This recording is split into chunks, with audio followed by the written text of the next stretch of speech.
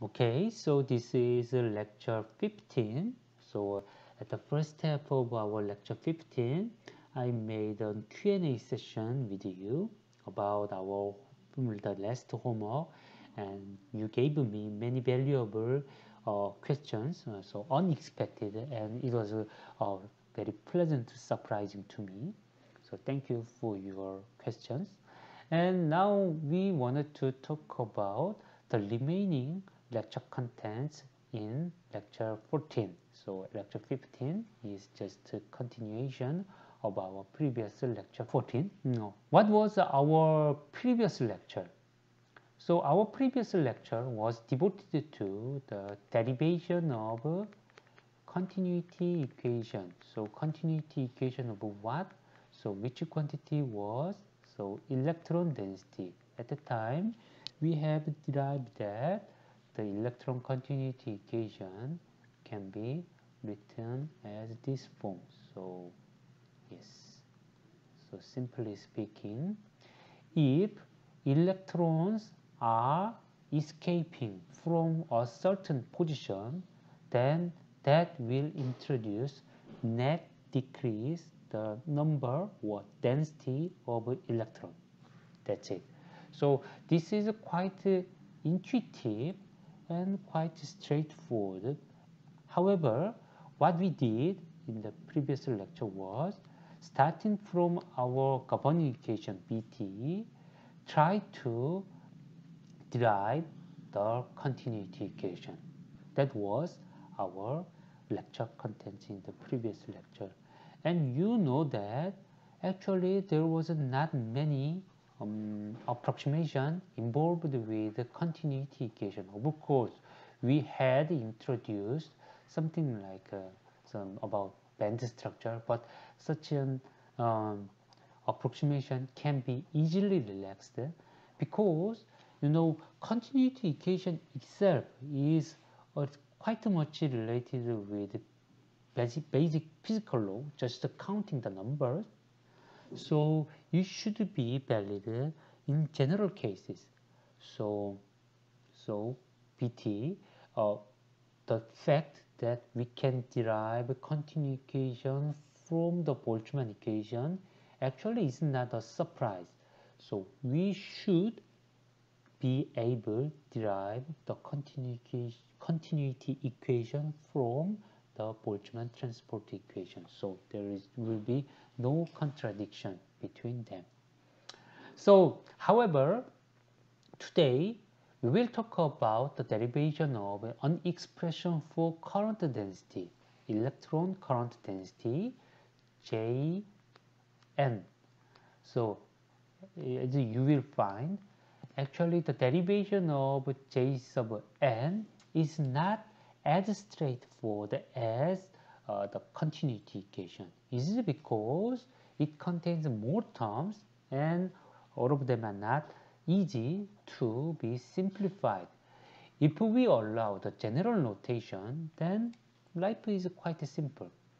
For example, if we try to think about the time derivative of J sub n, then we will have a lot of terms, many terms generated by the average on the momentum space. We will have a lot of terms, and if we define each of them as a new physical quantities, okay, this term, let's call it as A, and let's call it as B, C, D, E, then our task would be quite simple. Just defining new quantity, that's it. But point is, in our strategy, our goal is just to express all of our quantities just a function of n or electric field. That's the point. Instead of defining a new quantity called A, B, C, D, E, but we wanted to express it as a function of n and electric field. N and electric field, everything should be written as function of n or function of E. Here E is electric field. since our strategy is so ambitious, of course, in rigorous sense, it is not possible. However, we anyhow make a certain approximation, plenty of approximation to make it possible. So please note that today's lecture is not as rigorous as the previous one, the lecture 14, because our first trial itself is too ambitious. Okay, but anyhow, please note that although after we have covered lecture 15, your feeling about these contents would be, oh, this is too much approximated expression, so maybe this is too inaccurate in my sense, so therefore I don't like it. But please keep in mind that, okay, you may have your feeling about that equation, but please understand this is the de facto standard equation to be solved. So although that is not perfect, but everybody is solving that equation with well calibrated quantities, so it is practically very important, and understanding the limitation and value of this equation is quite important. So let's go to the current density equation. So main motivation for us to think about current density is the current itself, or the current, our ultimate output value, is just obtained by the electron current density over a certain area. So this is a certain area called contact, and if we integrate the current density over contact area, then we will get the terminal current for that contact. I mean that here we have a certain area, and if we integrate the current density over this area, then we will call this integrated quantity as the current, which has the unit of ampere. Of course, J sub n, this one has the unit of ampere per square centimeter. This is a per area quantity, and when we make integration over area, contact area, then we will get the quantity corresponding to the pure ampere. Okay, so since our ultimate quantity of interest is current, and that current is commonly related with current density, so we wanted to understand current density. How can we calculate this quantity?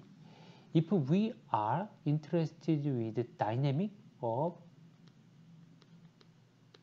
electron density, we had to integrate the Boltzmann equation, because Boltzmann equation has the terms like this.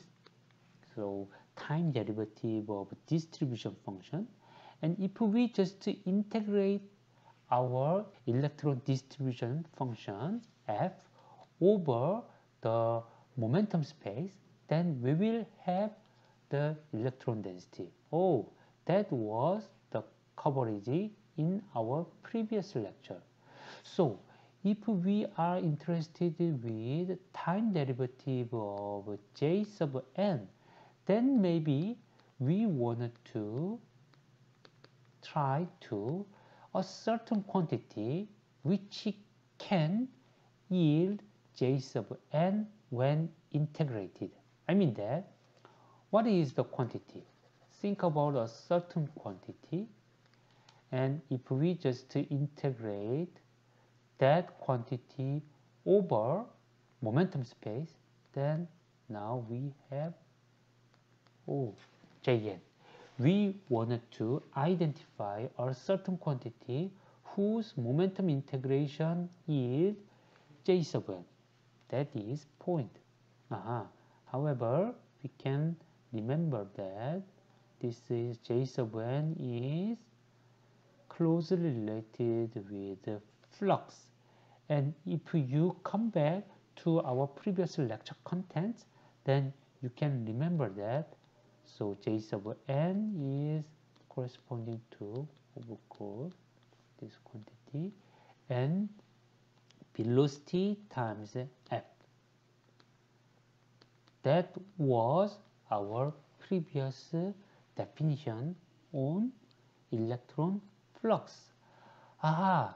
Therefore, now you can understand if we integrate velocity, group velocity times f, and with certain coefficient n minus q, then it will give us the j sub n over our quantity of interest.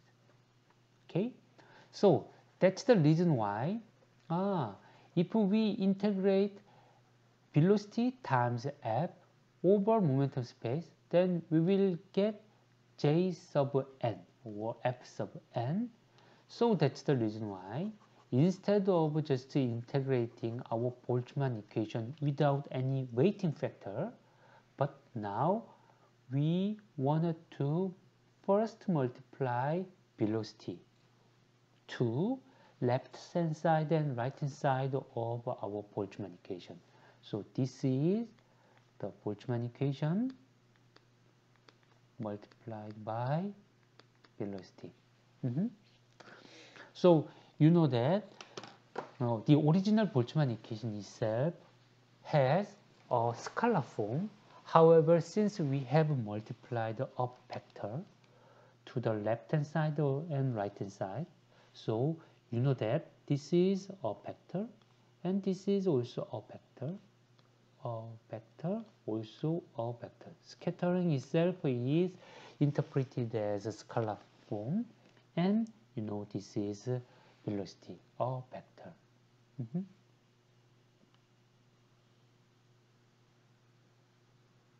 So after that, we just take the integration. So integration simply means that, so three-dimensional volume integration in the momentum space, and just adding leading coefficient to make it a count, and yeah, so that's it. Then what will happen to our Boltzmann equation? As you can see here, now it becomes time derivative of this quantity. Time derivative of this quantity is nothing but just electron flux. Okay, now you can easily understand it becomes the electron flux, and its time derivative is given by these three terms: 1, 2, and 3 terms. Since we have here velocity, and velocity, the equation is not as simple as the previous case. Previously, in the case of continuity equation, we had no weighting factor, but unfortunately now we have weighting factor. For example, without this velocity, then without this velocity, this integration gave us just number 0. But now we have non-zero output for this integration. The easiest thing is just to define it as a new quantity. Let's call it as Vs, for example.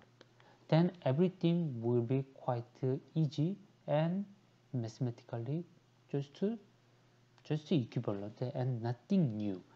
But our aim is to express this quantity as a function of, for example, electron density, electric field, or, for example, since we have introduced f sub n, so another way is expressed in terms of f sub n.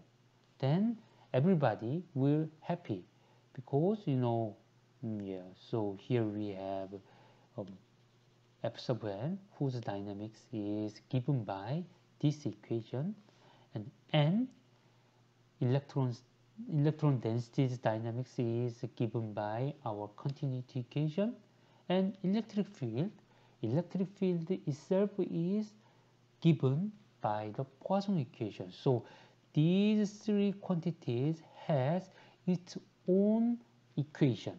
So now we can build a closed set of equation. That is our aim. So so let's start our journey to get those expressions. Of course, as I told you before, this cannot be without approximation. We have to introduce many approximations into it. Okay. Let's consider the third term first. Here, third term means that the terms related with electric force. Previously, what we did was just taking the integration by parts. So by taking the integration by part, we were able to kick out this term. However, since now we have the velocity, it is no longer possible, so we have to think about what we have to do. So think about this one. As I told you before, all of them are vector quantities. So to me it was so difficult to understand. So since I was not quite familiar with tensor notation, so instead of that I just decomposed into every element, so directional element. So please try to follow my primitive basic derivation, but I think that is enough for our lecture course. So since this is a vector, why don't you consider a certain direction? For example, let's say that we have x, y, z. Let's consider a certain direction, x directional component, y directional component, and z directional component. If we ask what is x directional component of this integrand, then what will be your answer?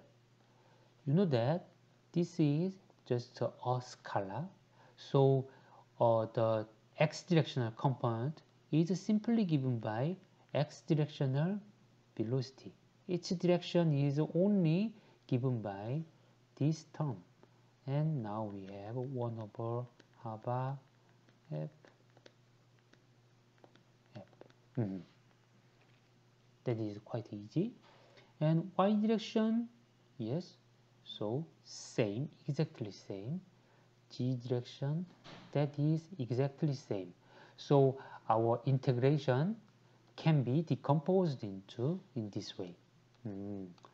Let's say this is x direction and y direction and z direction, and just taking the integration of our scalar integrand over our momentum space, and we can repeat it 3 times, then we will have all result.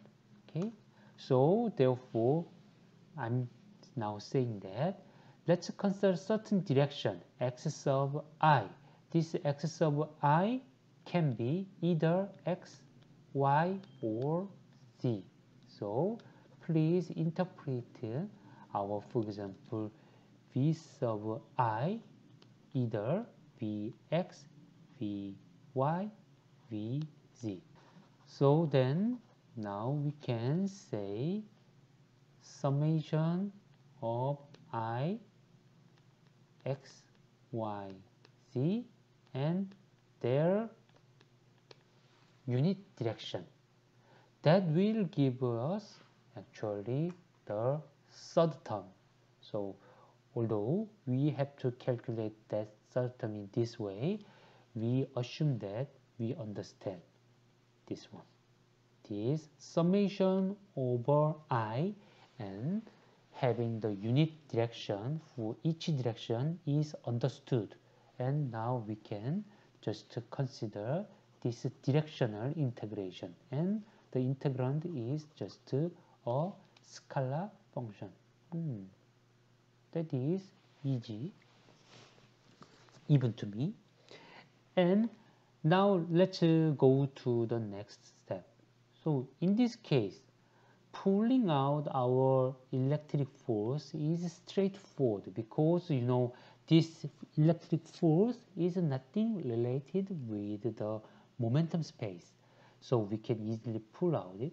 However, now unfortunately we have the velocity. This velocity is not easy to because velocity itself is a sole function of really the momentum. So although we have assumed that velocity does not depend on the position, we have introduced an assumption of a position independent band structure. However, still it really depends on the momentum. So we cannot pull it out. So we have to do the following thing. Here now we have something like this. So let me just move rigorously here. This one can be written as 1 over half f times vi and kf. Fortunately, this 1 over half f times dot product, this is not related with momentum, so we can put it out here. Here you can find it. And now we have to think about integration of this quantity. So this quantity, if we have to integrate vi dk, then what we have to do is also just taking it. So integrate vi f dk minus now the f times vi dk. This is just a vector identity, so we just apply it. So now, just like our previous assumption, at the zone boundary, now f itself goes to 0. Of course, velocity at the zone boundary go to infinity in our approximation. But you know, f at zone boundary, that is vanishing. Also, that is exponentially vanishing, and this is just polynomially increasing. So this one, overall, this one goes rapidly approaching to 0 at zone boundary. So we believe that this term does not contribute at all.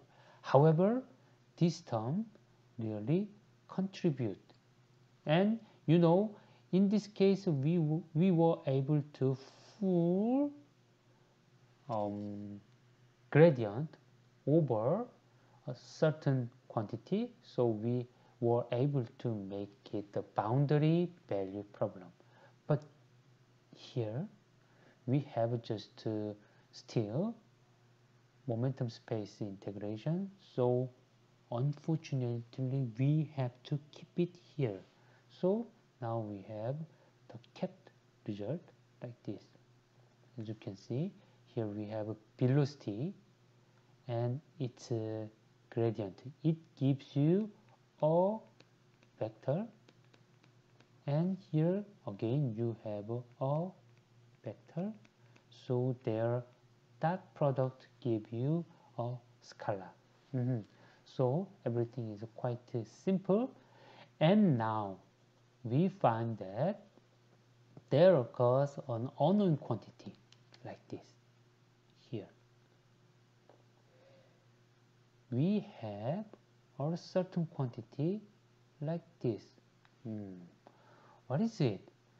It is very difficult to be expressed as a function of electron density or electric field and even f sub n. This is more related with our band structure itself. So you know that this is the group velocity, and group velocity is the material property, and this group velocity is once again derived with respect to our momentum value. So this is in principle not related with our transport parameters. This is related with our band structure. So instead of trying to express it as a function of electron density, electric field, or f sub n, we will just call it as a material parameter, and we call it as inverse mass. So this quantity is defined as an inverse mass. Here, could you please look at it here? Now we have this term. Actually, this Vi and its gradient, this one gives you another vector. But you know, here we have f, so f can have fx, fy,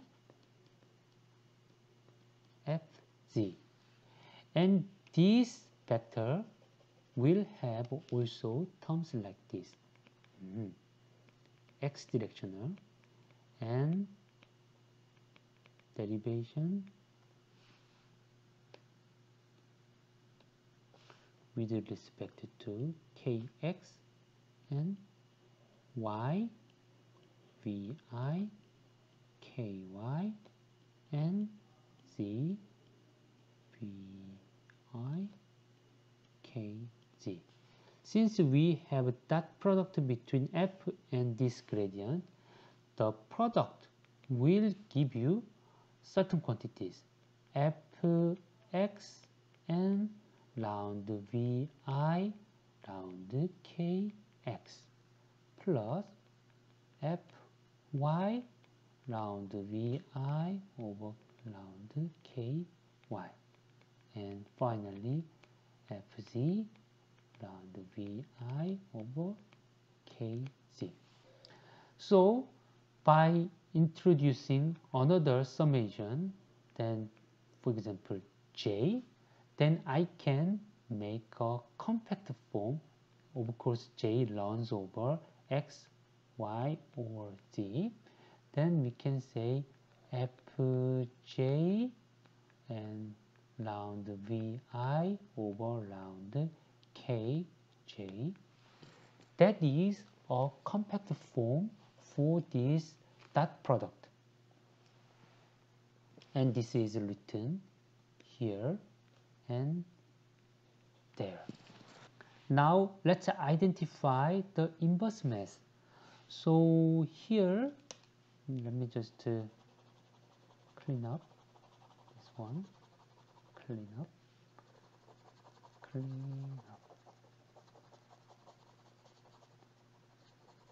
Okay. Then let me just write it down clearly here. Now we have here a new direction j, and fj 1 over cube over 2 pi and integration over 1 over half r and vi vkj f and integration over our momentum space. And when you make a comparison with my own writing and PowerPoint here, then you can find that I have introduced the inverse mass in that way. For example, let's make a one-to-one correspondence between our result. Here, fj coefficient here, and f dk, and minus summation, and you can easily understand now the way I did define the inverse mass is simply given by 1 over half r and vi and kj. Please note that once again, this I and j denote the direction. So it can be xyz and xyg. So if we make a certain realization, for example, we can define mxx inverse as like this, 1 over half r and vx and kx. So zz can be have a 1 over half r round v z round kz. So these quantities are diagonal. So xx, yy, zz. You can easily understand they are existing in our inverse mass. So, for example, think about this quite simple expression. Maybe you can easily understand. If we write down energy like square half r to mxx kx square, half r to myy kg square, and half r to mcz, oh sorry, I made a mistake here, y and kg square. So from this band structure, please try to find out the inverse mass component. So can you do it? So first of all, what you have to do is find out the group velocity. So how can we calculate the group velocity? Do you remember the group velocity? So x directional group velocity is simply given by 1 over half r and partial derivative of our energy with respect to x. So if we for arbitrary direction vj, then we can have round e over round kj. So then that gives you really simple understanding. So I will write down here m I j n is given by definition, it is 1 over half r round vi over round kj or j. But since our group velocity itself is given by 1 over half r round e over round ki. Why do we have I here? Because here we have I. So simply speaking, our inverse mass with the index of ij can be expressed as second derivative of our energy with respect to once for Ki and once for Kj. So simply speaking, once again, mxx inverse can be written as 1 over half square and second derivative our energy with respect to kx. So mgz also can be written as 1 over half square and ekg square. So you can easily find it in your definition on inverse mass. Okay, so please remember this expression. Inverse mass is given by this term. Then natural question is, well, x and y can be either xyz and xyz.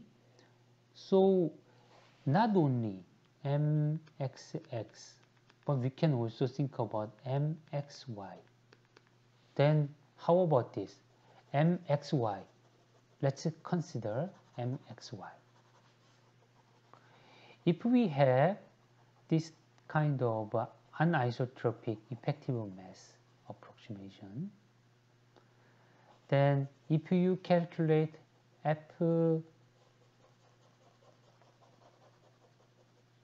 if you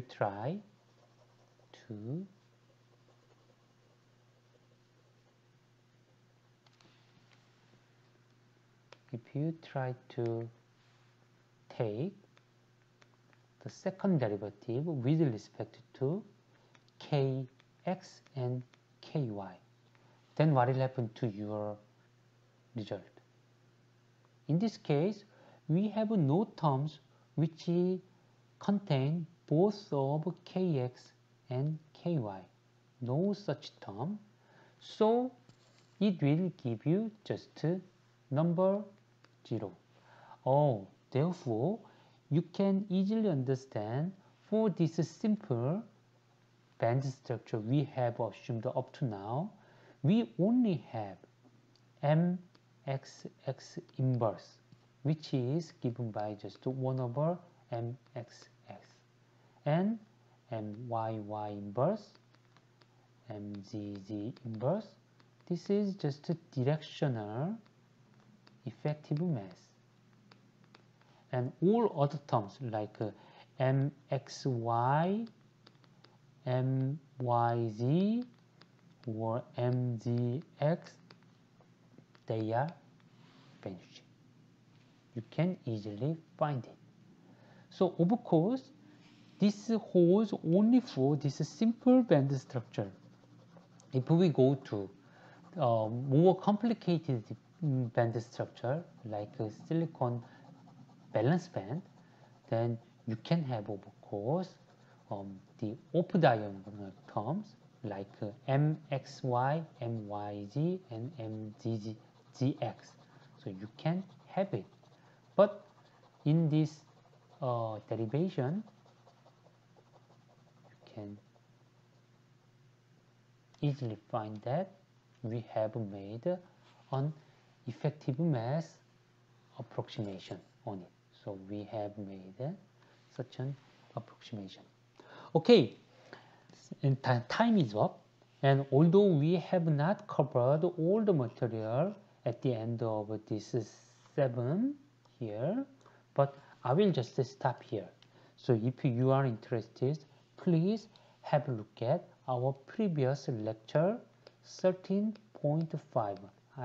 There, without any skipping, I just explain all of our lecture contents. And from next lecture, lecture 16, we will just go to the real implementation of our drift diffusion equation. So I think that it is mandatory for you to watch the lecture 13.5.